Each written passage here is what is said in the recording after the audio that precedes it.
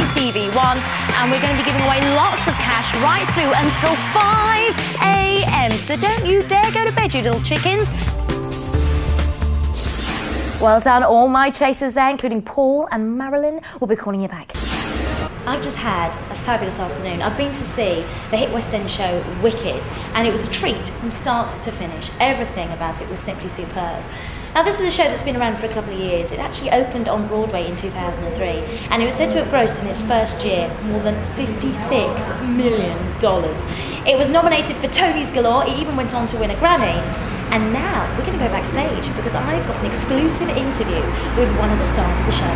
So let's go meet him. So James, what's it like being one of the biggest shows in the West End? I'm here with Harley, and as you can see, she's absolutely beautiful. She's a Staffordshire Bull Terrier cross. She's 11 months old, so she's pretty much fully grown, and she's been here at Battersea since November. And I have to say, I'm amazed that she's still looking for a home.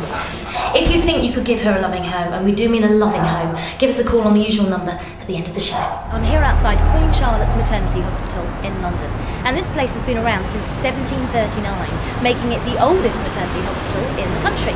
It actually gets its name from Queen Charlotte, who was married to King George III, and it was her son, the Duke of Sussex, that persuaded her to give her name to the hospital. As you can imagine, this place is a very busy, bustling building, and they perform here 4,800 births every single year.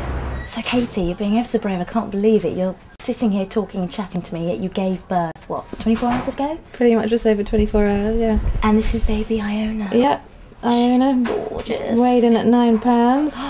9 pounds. So how was the labour? It was not really smooth sailing, I wouldn't say. It went on a very long time, sort of 40 hours. How exhausting. I'm going to throw you a sweet. There we go. You won £250. And guess what? What? Julian the Snake says hi. He thinks you're really sexy. Thank you so much. I like you, Tina. You say all the right things. You're in the show. How long have you been playing in Wicked for? Since September, and I'm doing it till July this year. Everything you do, singing, dancing, acting, improvisation, you might be a tree every now and again. No, you know that's not true, that tree thing. Well, I had to be a tramp. You know that's not true. I had to be a tramp once, which wasn't that much of a stretch. A tramp?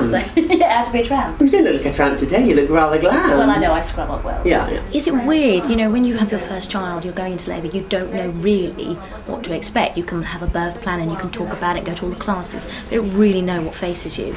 Is it more frightening knowing what's to come, less frightening because you're prepared in a way? I don't think I'd anticipated the pain involved with childbirth the first time round. I thought you were going to say that. How do you cope with illnesses and things, especially in a musical? Sometimes if you're not well, that can, you know, really tell on your voice, and the voice suffers. What are your tricks for getting through maybe a sore throat or a tummy bug? Soothers. Whole soothers. That's the advert. The advert. Other Fabulous. throat sweets are available. And lots of honey. Honey's good with hot water and lemon. Loads of honey, and now and again, just champagne. Oh, of course. So thanks very much for the chat. Thank you. It's lovely to speak to you. Oh, Kiss, kiss.